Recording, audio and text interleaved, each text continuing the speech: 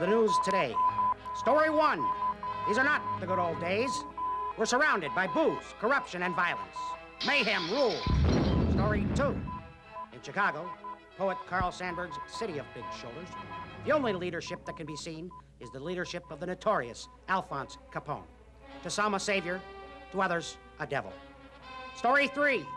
In Washington, our nation's capital, President Herbert Hoover today selected Elmer Irey to head up and staff a blue ribbon investigative team to get the goods on Mr. Crime himself, Alphonse Capone. Frank, I'm sending you to Chicago to get Capone and his mob. All of them. Guzik, Nitto, and Drugan. But most of all, I want Capone.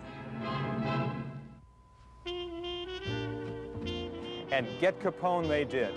When Elmer Irey and the original Revenue Bureau Intelligence Unit was set up over 80 years ago, their mandate was simple. Investigate tax cheating and, when the evidence warranted it, recommend the case for prosecution. Hello, I'm John Goodwin.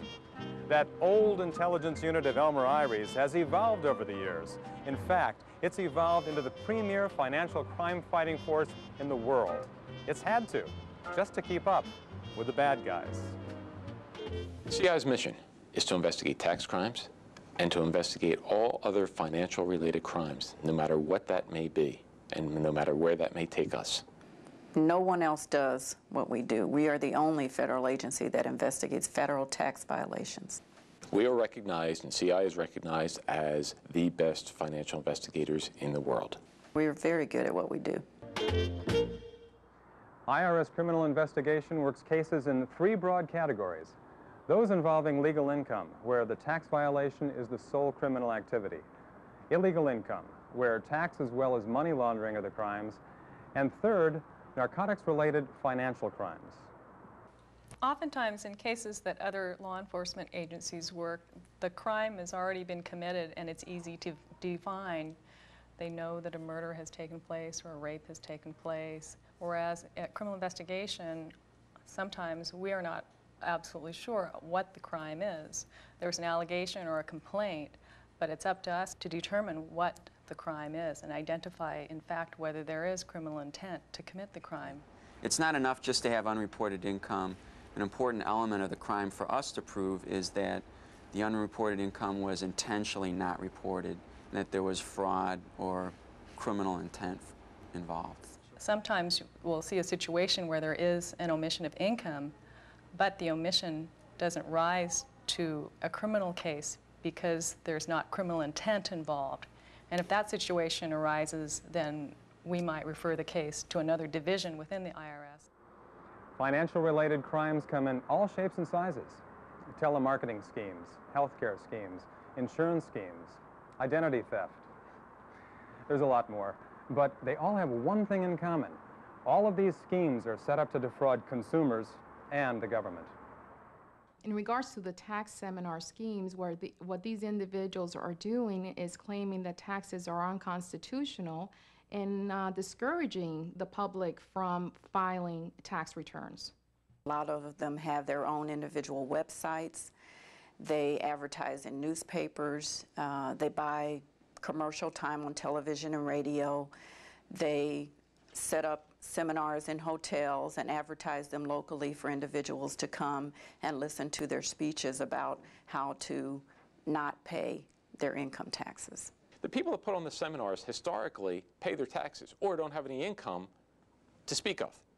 However, they state it in such a manner that it doesn't appear as if that they are doing that themselves, so that they try to dupe the other individuals into investing with them.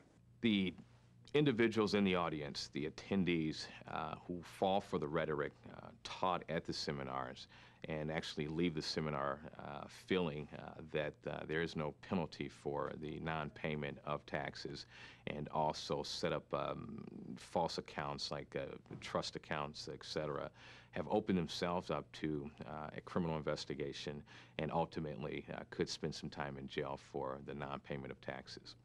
It is absolutely a colossal scam, and it's a shame that there are people out there that fall prey to that.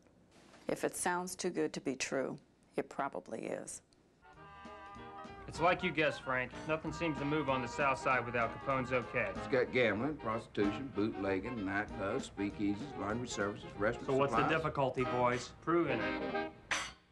IRS Criminal Investigation often belongs to HIDTA task forces, HIDTA being High Intensity Drug Trafficking Area task forces. Right now we work with different agencies such as DEA, Customs, FBI, and the local PD, and we work drug cases, following all the narcotics cases. Our mission is to dismantle sophisticated narcotics criminal organizations. A lot of the drug traffickers tend to spend a lot of money, have a lot of money, and that is their known source, is from the actual drug sales. Our main goal in these types of investigations is to bring tax evasion and or money laundering charges against these criminal enterprises for their participation in sophisticated narcotics trafficking. We receive our investigations or potential investigations from a variety of sources. A lot of times, if one of our civil investigators comes across something that they may feel constitutes fraud, they can send us what we call a criminal referral. That's one of our sources. Another way is from the United States Attorney's Office. They may have an investigation that they've come across, or another federal agency or local agency may be investigating, and they feel that IRS would add their expertise as far as the financial investigation of that case, and they may ask us to join that investigation.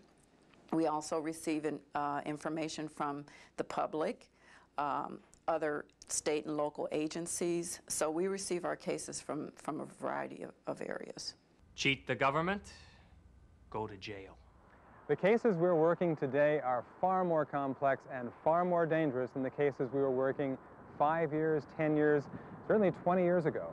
Of course, good old-fashioned tax evasion, Title 26 of the U.S. Code, is the foundation for everything we do.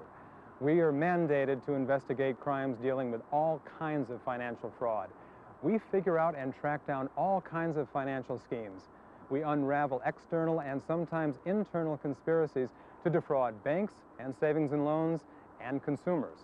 We investigate allegations of fraud in government subsidy programs, Medicare, Medicaid, food stamps, pensions, again, any financial scheme set up to defraud the government. The American tax system is so much different from any other tax system because it is a voluntary system. That system basically says that every year, if you've had earned income during that year, you are required to sit down and prepare a tax return that accurately reports the earned income that you've had during that year and to pay the taxes that are due and owing on that income. So when people say the system is voluntary, it's voluntary to the point where you have a requirement to file and you are to prepare the tax return or have a legitimate return preparer prepare that return and file it